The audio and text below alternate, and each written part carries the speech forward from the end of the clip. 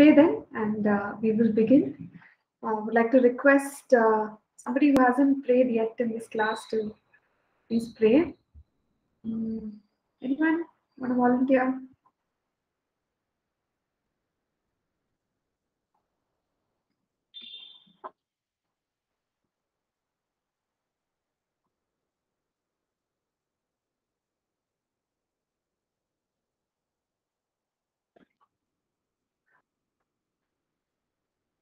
Okay, I'm just seeing your names. So anyone here?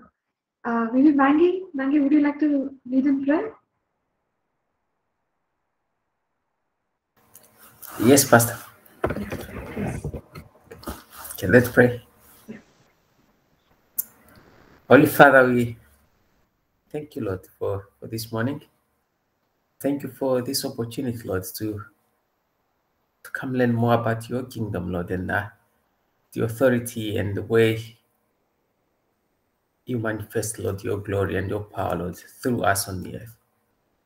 We pray, Jesus, that you open our mind, you prepare our mind and our hearts, Lord, to receive whatever we learn today, Lord, so that we may be equipped, Lord, to shine your glory and to be an example, Lord, of how your kingdom will look and how you operate, Lord, so other people can see you through us, Lord. Empower Pastor Nancy this morning. Give her wisdom, Lord, and give her utterance, Lord, so that whatever she teaches, Lord, go through our heart, our mind. In your mighty name, Father, we pray. Amen. Amen. Amen. Thank you. Thank you, Maggie. So in the last class, I know we ended with a good discussion about God's authority in the family structure and basically, husband and wife. So there were some queries and we discussed about that. So we will pick up from there. We are still in the family structure. So we discussed about husband and wife and, how the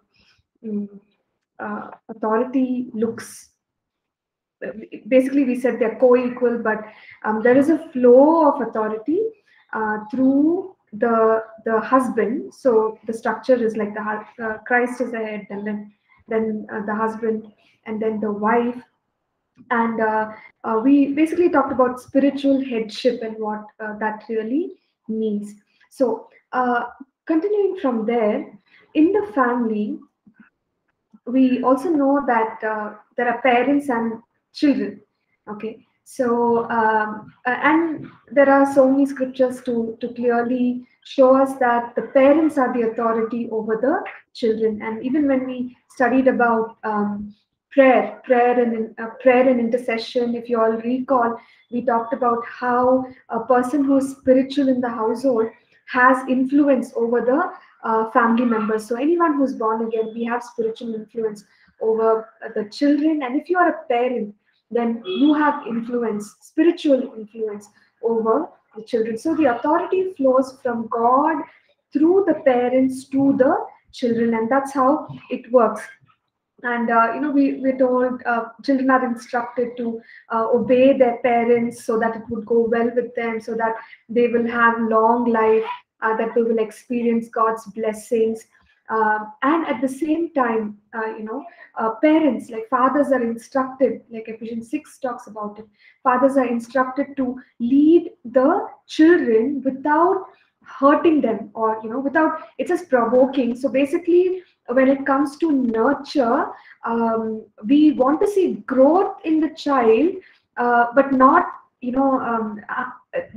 people might think that, okay, disciplining them very strictly and things like that will bring about growth. Yes, discipline is required, but we are told not to break their spirit. Okay, so there's a very fine balance there as well. So you discipline the child, you train, you instruct the child, lead the child in the ways of the Lord, but at the same time, don't hurt them or don't destroy their spirit. So in this manner, God wants us to see that authority flow in the family structure between parents and children.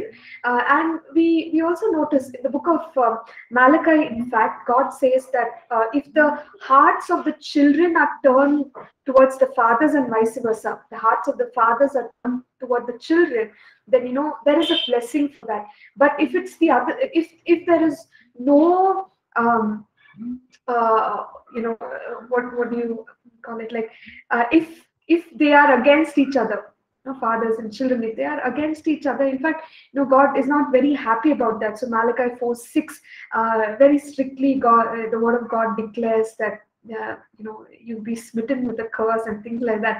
But basically the point is that the parents and the children must learn to like respect each other and live in unity, okay, and have the authority structure flowing the way God has instructed. So that's a little bit about the structure in the family, and we can go on to the next structure here, which is God's authority in the local church. So any questions, any thoughts about parents and children?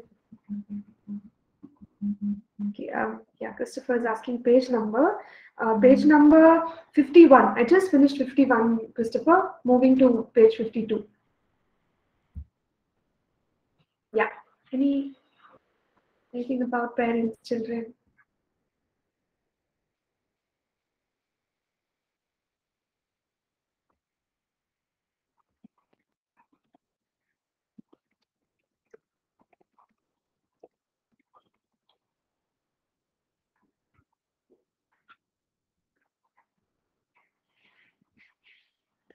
Okay, everyone seems to be very clear on this. So, yeah, we'll move on. But if you do feel that you need to clarify something, we can always take it up towards the end. So, now, in the local church, it's clear that the pastor, the spiritual leaders are positioned to release the authority of God, and it flows through them in the church. So, Acts chapter 20, when Paul was talking to the Ephesian church, he instructs them, and I will read it for you. It's really helpful to read this passage from verse 28 to verse 30. Therefore, take heed to yourselves and to all the flock among which the Holy Spirit has made you overseers, to shepherd the church of God, which he purchased with his own blood. For I know this, that after my departure, savage wolves will come in among you, not sparing the flock.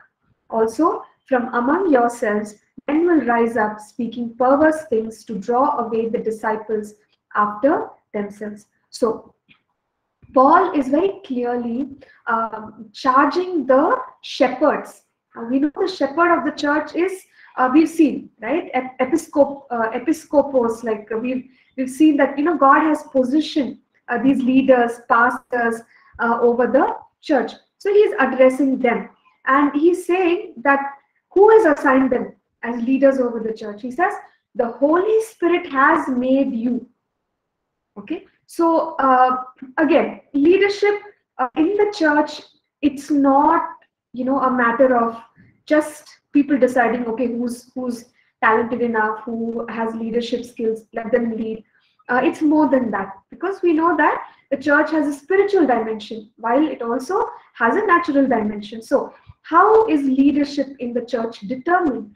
We see here that the Holy Spirit has made you. So by the instruction of the Holy Spirit. And the other word to note here is overseer. Okay, so overseer, of course, we've seen that word when we have studied the structures, that is episcopos, right? Bishops. So that's what it means from the Greek word episcopos, overseers. And when he's talking, he says overseers to shepherd. So to shepherd includes to nurture, to protect, right? To feed, things like that. So there is a responsibility of the shepherd when he's taking care of God's people, and God's people here are referred to as the flock. So it's just that parallel so that people will understand. So the pastor is the shepherd of the church. And he also says that this church was bought by the blood of Jesus Christ. So it's like, the way we look at this is, um, uh, you could see it like a hired help kind of a thing, because when you have, let's say you have a garden, it's your garden, and you have invested so much to actually tend that garden, and it's beautiful. You bring in somebody to kind of care for it when you're not around, or even when you're around, you have entrusted it to someone to take care of it. So it is like that. So the church, we can talk about this later, house of God, and again we are doing kingdom builders here. Whose church is it? My church, your church, things like that come up in the conversation. But actually, it's the church of the Lord Jesus Christ. So none of us can say, oh, this is my church. No, the Holy Spirit has made us an overseer to shepherd the church of God. And whose is it? He purchased with his own blood. So the church belongs to God. And Paul is talking to the believer, the leaders here, and he's saying that you must take care of what God has entrusted to you. And in terms of protecting the church, he says that people will rise up, false people will rise up. So beware of false doctrine, beware of those who cause division, strifes, things like that.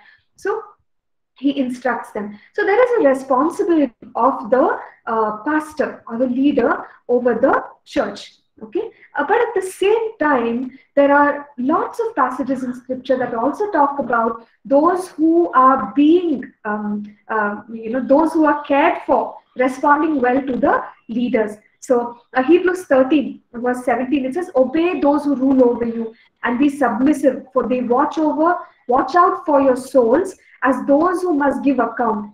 Let them do so with joy and not with grief, for that would be unprofitable for you." So when there is oversight provided by the pastor or the spiritual leader, the church is expected to respond with cooperation, right?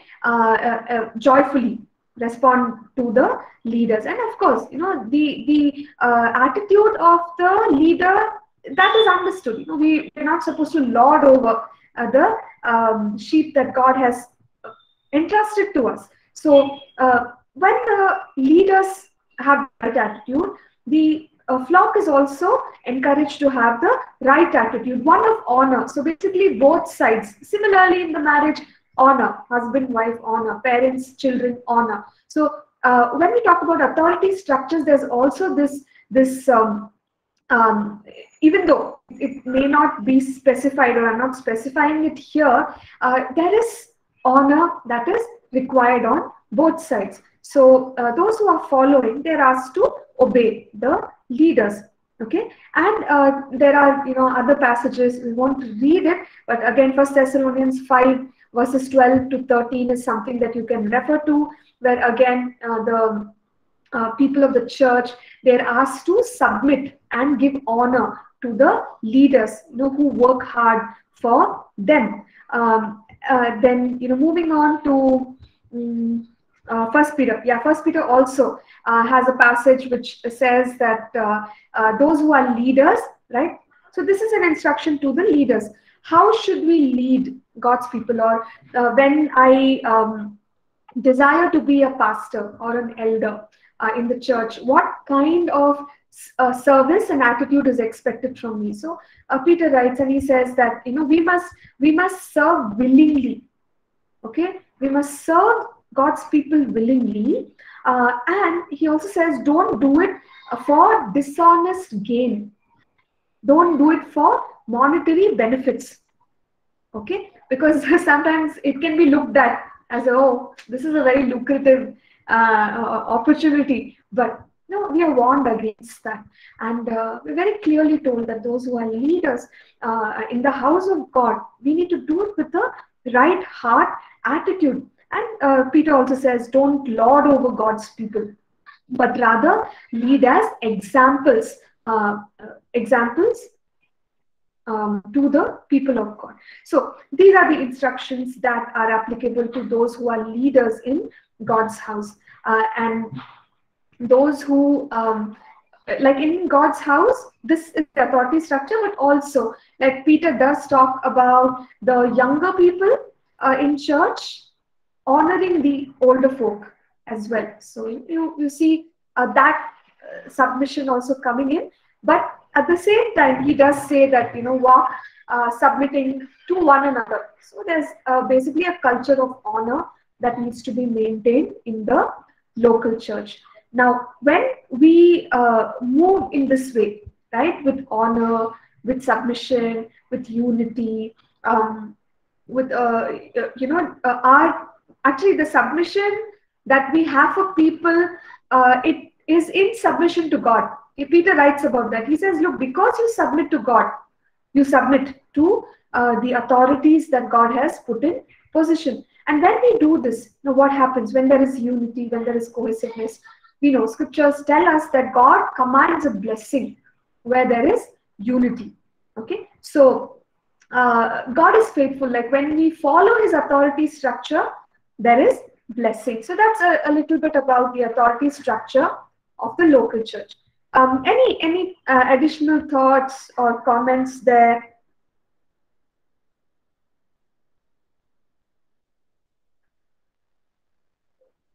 Yeah. About the local church and the leadership. Pastor? Yes, Mangi. I know we've learned this before, but earlier on you said there's a spiritual and physical aspect to the church. Can you please just explain a little bit about that, please? Thank you. Okay, sure. Yeah, Mangi, thank you. So the spiritual aspect is that okay, we are the body of Christ, right? So we talked about that. We are the body of Christ. We are a part of the kingdom of God. These are all things that we can't see. Okay, but that is a spiritual aspect. However, the natural aspect is whatever can be seen or whatever can be released through the local church. So that is the natural aspect.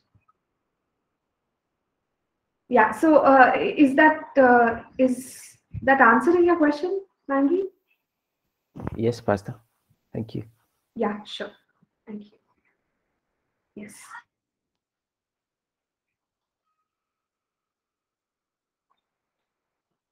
Yeah. Anything else that you wanna clarify?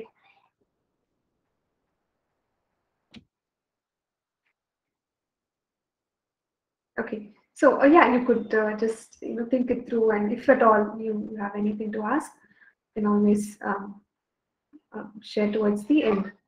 Okay. Now, God's authority structure in the body of Christ. There's a passage in 1 Corinthians 12. It's verse 28. Okay, where we read, God has appointed in the church first apostles, second prophets, third teachers, after that miracles, then gifts of healings, helps, administrations, varieties of tongues. So even in the fivefold offices that Christ has given as gifts to the church for the equipping of the saints, we notice that there's a mention of the apostles as first. So what does it mean? Does it mean that anyone who has the anointing, an apostolic anointing, is better than someone who has the prophetic anointing, or any other anointing, maybe a teaching anointing, a pastoral anointing? So is it about a particular anointing being better than the others? Okay. So the answer is no, because the first there used in this passage is from the Greek word called proton, okay, which basically means first in time, or first in order, first in rank, or in importance. So when we study about the apostolic. I think you have that in your second year. You would also see that an apostle is somebody who generally moves into a territory first.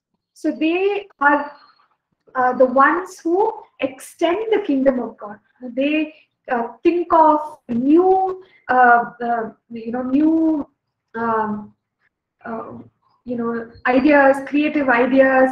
They think of new zones where we could step in. So they sort of initiate it, okay, and the rest of the team follows. So once the apostle has gone in, for example, Apostle Paul, right, he would go to different regions and he would preach the gospel there, and you would have people saved and churches established, and then he moves on from there. So in that manner, apostle is called first, not because apostle is better than the other offices, but simply because it is first in time, order than rank. So with this understanding, we can conclude that again the fivefold ministry offices, they are co-equal, okay, and they're all serving God. And it's not that God is saying one anointing is better than the other or anything like that. So when it comes to ministries, when it comes to the gifts that we have, again, it's not a question of trying to compete and see, right, that who needs to be honored over the others. So if we work in this manner, we will truly serve God's purpose. And also we have to recognize that these, specifically about the fivefold offices, that these offices are meant to serve. Okay, so in Ephesians 4, again, verses 11 and 12, we see that God has given these fivefold ministry gifts so that the saints are prepared for the work of the ministry. So it's for the sake of service. Now, when we are serving and we have the heart of service, where's the question of I'm better than you, you should get, I should get the honor, I should get the respect, none of that. So when it comes to these anointings, again, we see a structure there. We see a structure. The apostle is called as the proton. Okay, so that is kind of the authority structure there. All right. Now, moving forward, the authority structure for a workplace, and there are scriptures that teach us to honor those above us. So in the Bible times, it was more like master, bond servant, but it's not applicable for us anymore. It's generally employer-employee relationship. But we know that we are supposed to honor the ones who are above us. So Ephesians 6 verse 5, bond servants, be obedient to those who are your masters according to the flesh, with fear and trembling, in sincerity of heart as to Christ. Okay, so it further describes the attitude that we must have, an attitude where we are doing our work not just for the employer, but it's unto the Lord. Okay, so with that attitude, we are supposed to serve our employers. Now again, in First Peter, there's more about it, where we are told that sometimes some of the masters are not kind. Okay, but still, you have the right attitude. You serve with the right attitude, and we see in the examples of people in the Bible. There's Joseph. Okay, who obviously he didn't have everything going well, and he wasn't treated very well in the places where he worked, but as long as he was faithful to God, God brought the increase, God brought the blessing in his life, and we know how he progressed from being in the unknown to being out there as the leader of a nation. So God can do that, but we are being called to faithfulness. We are being called to honor our employers or the people that we work for. And David is also another example. During his time, Saul was the one who came before David. He was anointed before David, and David had many opportunities to put down Saul. David could have, he could have condemned Saul, right? Because he had experienced a lot of injustice from Saul. But still, you see that David ran for his life. He protected himself, but he never really let Saul down. Okay, and we know that God blessed him in his lifetime also, and David did so well, and God is the one who exalted him. So we see this in the Old Testament and in the New Testament. There is encouragement for those who are those who come under bosses, leaders, employers, for us to serve well, as if we are serving God, not as eye service, but we're doing it for the Lord. So when we incorporate this, in fact, Christian people in the workplace, we should be the best example. Okay, and that's what we are called to. So this is God's government. There is the authority which is given by God in the workplace, and we must respect that. Okay, then there's the authority structure for civil government, and this is also quite clear. Now we know that Jesus, when he was asked the trick question about the coin, he says, whose image do you see on that coin? Give to Caesar what belongs to Caesar. So honoring the government, honoring the authority structure that God has put in place over us in our city, in our land, that is a godly thing to do. And how do we do that? We do that by keeping the laws. We do that by paying our taxes. Okay, so we do that by doing our duties and responsibilities, taking up our responsibilities as the citizens of that land. And Paul encouraged the believers. Romans 13:1, he said, "Let every soul be subject to the governing authorities, for there is no authority except from God. And the authorities that exist are appointed by God." So we must recognize that the authorities there are from God. Whether we like them or we don't like them, that's another question. But we are supposed to honor every authority. Why? Because authorities are appointed by God. Okay. So yeah, and there are lots of other passages that talk about authorities, and in fact, if you look at the kind of authority the Roman Empire, the Roman government that Paul came under, it's amazing that he even wrote this, right? Because they were brutal, and they were. I mean, it's terrible, the way they dealt with people in those times. And yet, Paul recognizes that the civil authority above him is appointed by God, so we must respect it. Okay, and I am just wondering, when Paul was tried, they found it hard to find a reason against him. So his trial kept moving from one court to the next court to the next court. And even when he was in Rome, he was there for a while, okay, because they wanted to find a reason against Paul, but he was a law-abiding citizen. Okay, so he honored the law of the land. So in that manner, we are called to respect the government system, respect the governmental authority over us. Okay, and we are also encouraged to pray for the government. This is in 1 Timothy 2 verses 1 through 3, where we are told that it is our responsibility, right, as believers to pray for our government. Now, yeah, so that's about the government. Now, what to do if the government has rules that may cause us to go away from God's word? Now, clearly, when we are called to do something against God, you have the examples of people like Daniel, Shadrach, Meshach, and Abednego, right? So they said, you have to bow down before this idol, and they said, no, sorry, we can't do that. Okay, so if we are called to do something against God, we see even from the New Testament, this is when Peter and John, they are warned. They go and heal a lame man in Acts 3 and Acts 4.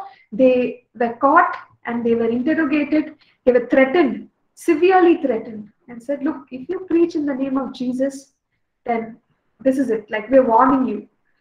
But they knew that they have to follow God. So in Acts 4:19, Peter and John answered. They said, whether it is right in the sight of God to listen to you more than to God, you judge. Okay, so they were clear on their convictions. They were clear on their allegiance in that sense. That if we are asked to do something against God, then sorry, no, we can't do that. Okay, and again, there's another incident. This is in Acts 5, where once again they're asked to not serve this Jesus. So they clearly respond. They say we ought to obey God rather than men. Okay, so so in the event of the government asking us to do something against God, it's pretty clear cut that we are supposed to follow God. Okay, yeah. So I think this kind of covers all the key things about government. And we can also remember that through history, no matter which government is in place, we've seen that God's purposes are accomplished, right? So even though Pharaoh was, his heart was hard and he was not willing to let the people go, God did miracles. God knew, right, how to bring the people out. So God is able to do that. We as God's people, we can continue to pray for the government. We can continue to pray for the kingdom of God to come in our land, right? So on and so on. So God can still work if the government is unwilling, right, about certain matters. But yes, we are called to respect the government, honor the government, and to abide by the law, to the best of our abilities. Whenever we do that, we relate rightly to all the, not just the government structure, but all the structures, all the authority structures. God has put it in place for a reason, right? And He tells us this is the order. So whenever we follow the order, there is a blessing in it, okay, and things go well. So that's about the flow of authority in different settings. At this point, are there any? Okay, Beth has a question here. She says, local church is the body of Christ. So how do we marry the authority structure of local church with body of Christ? Where does the apostle link with the local pastor if they are different people? Okay, very, very good question, Beth. Yes, so we know that the local church is a part of the body of Christ. So the local church is supposed to respect the fivefold ministry offices. So out there in the body of Christ, we have apostles. Now the leader of the local church, who is the pastor, that person will decide, okay, how he would like to link with the apostle. Now, if he himself has an apostolic calling, then he leads the church. But otherwise, he may consult with the apostle, invite the apostle, maybe some of the teachings, right, of the apostle can be given at the church. So there are many ways, Beth. There are many ways. So the pastor can. The key thing is that the pastor has to respect that apostolic calling and be led by God. As the Holy Spirit leads, he can connect with the apostle. Does that answer your question?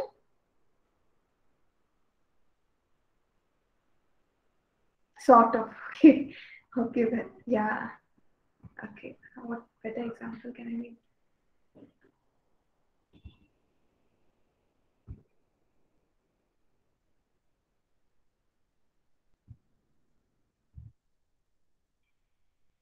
Okay. Who identifies who the apostle is in the church setting? Okay, so we generally say this, Beth. Usually, to identify a calling, we can observe. Okay, then we are actually saying the apostle is head. No, that's not what we are saying. We're not saying the apostle is head. We are saying recognize every anointing in the body of Christ. Similarly, if the pastor, like the pastor can honor the apostolic calling, which is in the body of Christ. The pastor can honor the prophetic calling, which is in the body of Christ. The pastor can honor the teaching calling, which is out there, right? So basically, see, the pastor will not behave like, yeah, we are a bubble by ourselves and nobody else exists, because there are moves of God, right, in the body of Christ, and you will study that in revivals. You will study that in church history. So God is, there is this whole dynamic that is happening in the entire body of Christ. Now, it's only when the local pastors, right, they are in tune with that we can all move together. Okay, so which is why that link that you talked about, that needs to be there, but how that link is established, it varies from church to church, how they deal with the fivefold ministry offices. And ideally, every church should have all the fivefold ministry offices function anyway. But there are so many others in the body of Christ. So we establish a good community, good fellowship with them, and whatever God is doing in the apostolic realm, in the prophetic realm, we receive those things. Okay, so that's the context in which I was talking about it. Now, your question about who identifies the apostle. So we generally say this, right, that as one is serving over time, the anointing becomes clearer. So we would judge on the basis of what ministry is being accomplished through that individual's life. So, who identifies an apostle? I'm just giving you an example. If I call myself, Apostle Nancy, nothing wrong with it. If God has already spoken to me about it, and I want to call myself apostle. But the better way is that I would do what I'm called to do. Okay, maybe for months, maybe for years together. And eventually what happens? People around me recognize the anointing on my life. So whether I call myself a prophet or a teacher or an apostle or anything, people will call you that. Right? So the church as such begins to recognize, wow, this person carries this particular anointing. And that's a better way. So who identifies? I think you should let the ministry kind of define your role. And it happens over time. Okay, and I hope that answers your question. Then the church setting. And we are actually saying the apostle is there. Yeah, I think I have touched on all your questions, Beth. Would that be okay? Or is there something specific you're trying to get at?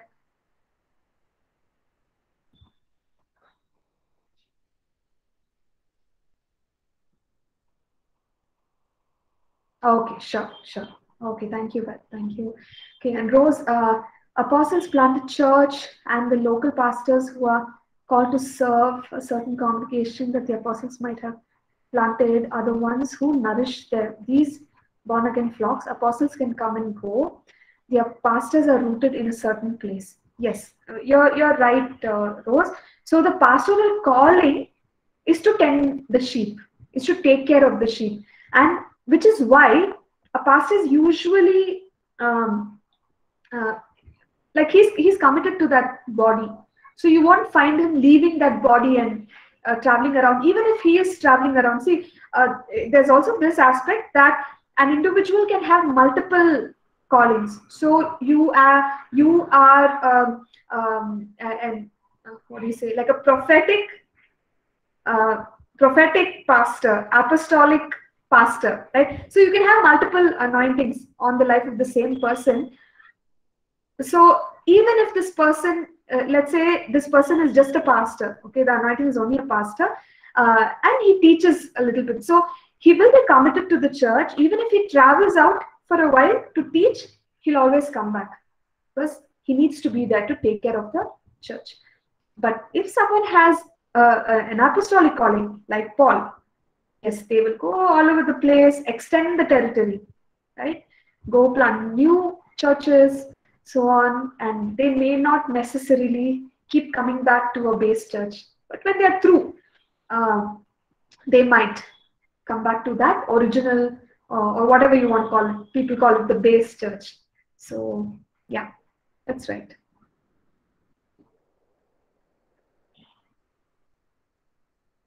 Yes. So, okay, don't evangelists plant churches? Okay, so when it comes to planting churches, what we observe in the Bible is you don't really need a, I would put it as, you don't see someone with a particular anointing doing it. For example, the Church of Antioch. Okay, the Church of Antioch, when you study who planted that church, you'd find that it was just some believers who got dispersed from the Church of Jerusalem because of persecution. These were just believers, like you don't even know their names, but they planted the church. So anybody can plant a church. So that includes evangelists. Why not? Anybody can plant a church.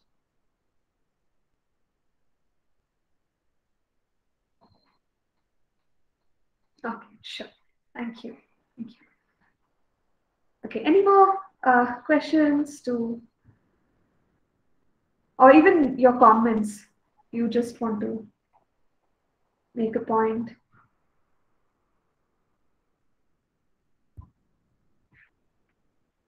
All right. So yeah, I think it's quite clear the authority structures. We will move on to the next chapter here in our notes, and this is about the literal kingdom.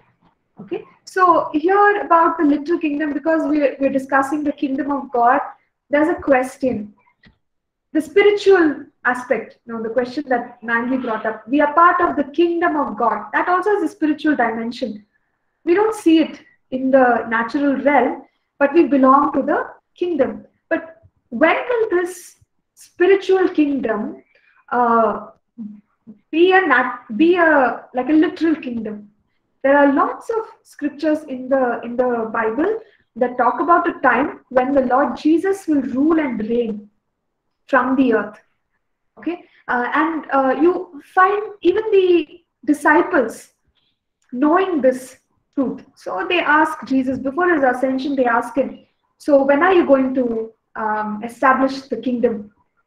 Okay, they ask him that question because in the teachings of Jesus also he made it very clear that there is going to be a literal kingdom. Right now it's spiritual. When we say kingdom of God, people from different languages, tribes, there's no physical boundary. But in a spiritual way, we are all connected. But there will be a time when there will be a literal kingdom on the earth. Okay, so there are many scriptures here. I think I will not go into a lot of detail in this chapter, because in the second year, I know that you also have the end times where there will be good, in-depth discussion about all these matters. So for our understanding here in the kingdom of God, it's enough for us to know that God has planned a literal kingdom, and there are prophecies after prophecies that talk about it. There is Jacob's prophecy in Genesis 49 verse 10. It says, "The scepter shall not depart from Judah, nor a lawgiver from between his feet, until Shiloh comes, and to him shall be the obedience of the people." So as you look at the details of the terms that are mentioned, lawgiver, and Shiloh has to do with peace. We know Jesus is the Prince of Peace, and Judah, we know that the king has to come from the tribe of Judah. So there are prophecies that are pointing in that direction, that the Lord Jesus will be ruler over the literal kingdom. And God has a covenant, right? God had a covenant with David and said that he will not lack somebody on the throne. And God told him that your throne shall be established forever. So we know that God is going to position somebody from the descendants of David as the ruler over his people. So there are, ample prophecies even in this chapter. If you just look at it, there's verse after verse that talks about the coming kingdom. So Isaiah foretold it, Daniel foretold it, right? So they all talked about it. And when exactly is this kingdom going to come? We know who the king of the kingdom is, right? We know that it's our God. And when Jesus was born, the angels came and they declared it. They said that this is the Son of God, this is Jesus, right? And then they clearly point out and they say, Lord will give him the throne of his father David. So they have indicated, announced that this is the king of that kingdom, right? So the angels also made that announcement. And then, we know that when the second coming happens, right, the second coming of the Lord Jesus happens, he will overthrow every other authority here on the earth, and the kingdom of God will be established physically. Yeah, so I think I will just touch upon it in that manner and wrap it up. Unless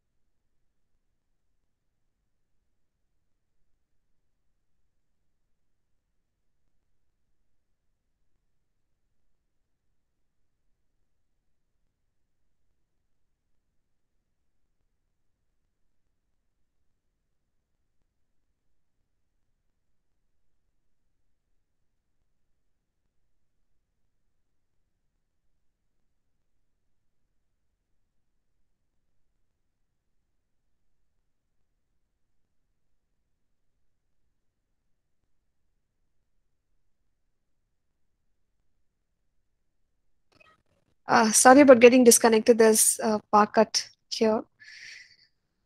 So yes, if there's any question, we can take that up before we wrap up this session.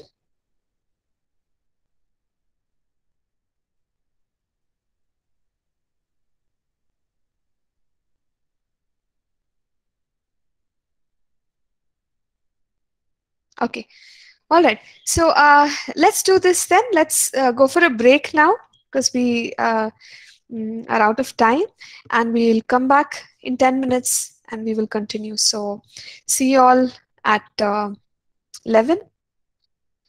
Okay, thank you.